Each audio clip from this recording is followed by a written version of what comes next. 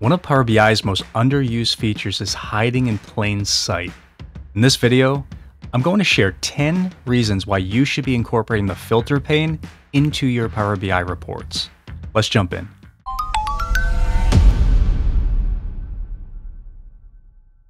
The filter pane is a crucial part of any Power BI report, and it has a major impact on the overall experience that your users will have. But most developers overlook it. They'll either scatter a bunch of fields on it and call it done, or they'll skip it altogether. Instead, many rely on custom slicer panes that often feel clunky, inconsistent, and not very user-friendly. Now, custom slicer panes can be great when done right. I use them myself in certain situations, and I actually have an entire mini course on YouTube here on how to build them. But most of the time in the real world, I prefer to use the filter pane and to train my audience on how to use it.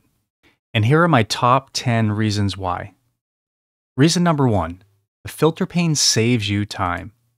There's no need to reinvent the wheel when Microsoft has already built a powerful filtering system for you. Our time is valuable as developers, so if we don't need to truly create a custom slicer pane, there's really no reason to spend hours doing so. Custom slicer panes take time to design correctly and even more time to maintain long-term. Reason number 2. Filter panes are inherently scalable. The filter pane is a native Power BI feature, so it automatically adapts as your report grows. It requires almost no maintenance, even as your model expands or your page evolves. And adding a new filter is simple. On the other hand, a custom slicer pane becomes more work to maintain when your pages, fields, and requirements grow over time. And if another developer takes over your report, they would have to have the same advanced skill set as you in order to properly maintain those custom slicer panes. Reason number 3, better performance. Filter pane is built in, so it's already optimized by Microsoft for performance and efficiency. The filter pane uses a single native filtering system, reducing query load and improving performance. However, custom slicer panes use multiple visuals and shape layers, which are going to generate extra queries and increase your load and processing time.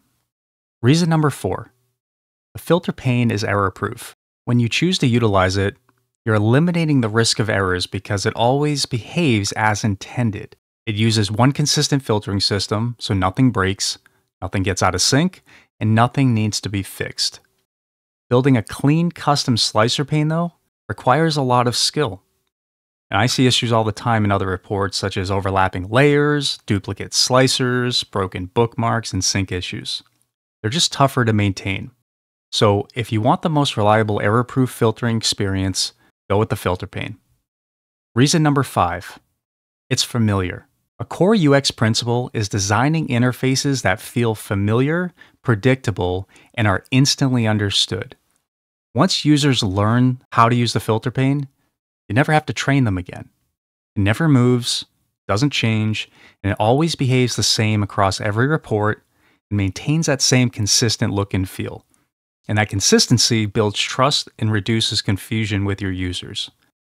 For a custom slicer pane to match that level, you have to reuse the exact same layout and style every time, which you can do, but again, it just requires a lot more effort and maintenance.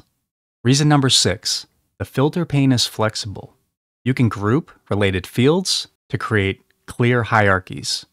You can rename those fields to match user terminology. You can add emojis or symbols to provide that little extra context. You can control the width, hide or show filters, lock in default filters on any page. So the filter pane just gives you a lot of built-in flexibility with very little effort. A custom slicer pane can also be flexible, but every bit of that flexibility must be carefully designed and crafted, and then maintained manually. Reason number 7, built-in functional features. The filter pane comes packed with useful UX features right out of the box. Your users can search text fields, use drop-downs, or switch to advanced searches. They can expand, collapse, drill into, or clear single filters. Now, replicating these features with custom slicers requires significantly more design and development work, which all takes more time to do. Reason number 8, The filter pane is customizable. You can quickly customize the colors, fonts, and borders on your filter pane to match your theme and brand. This allows you to style the filter pane intentionally to create that cohesive UI.